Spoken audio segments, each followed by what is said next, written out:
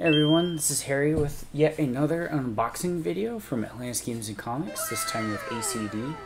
And like fun fact, I just learned ACD stands for anterior cruciated ligament. It's that weird little like spindly tendon thing on the back of your leg right near your heel. Really sucks if you get injured there.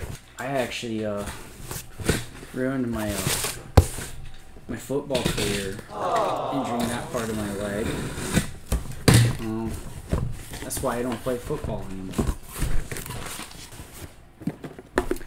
Got a D&D starter kit. Basically, this is the most cost-effective way to jump into a RPG. Like, if you're on the fence about it, it's going to be cheaper than the core manual. So if you know what you're getting into, go for the core manual. But if you're on the fence, starter sets are the way to go. Is this an opportunity to just make up more fun facts for people? Like, is it really false if you say it with confidence? Yeah. Oh, okay. Well, I'm being told this isn't true. I'm not sure that's true. Like 80% of statistics are made up on the spot. Are you sure about that? This looks like a expansion to Smash Up. Fun game. You like monsters. You like combining abilities. Smash Up is a good place to start. Munchkin Tales.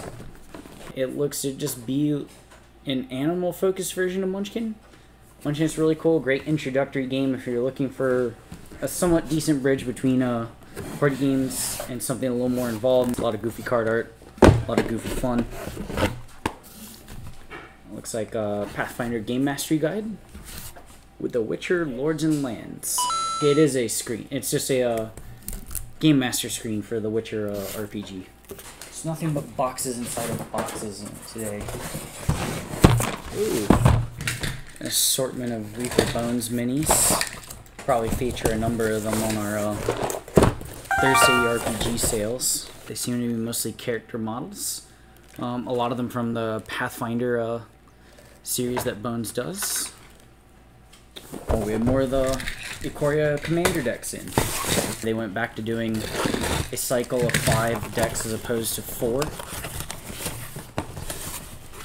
But if you missed your chance to grab them first, we got another print run of them.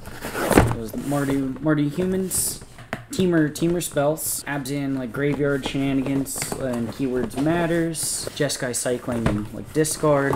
It's the Sultai mutate deck with some other like, random mechanics thrown into it as well. Oh, it looks like maybe a new release.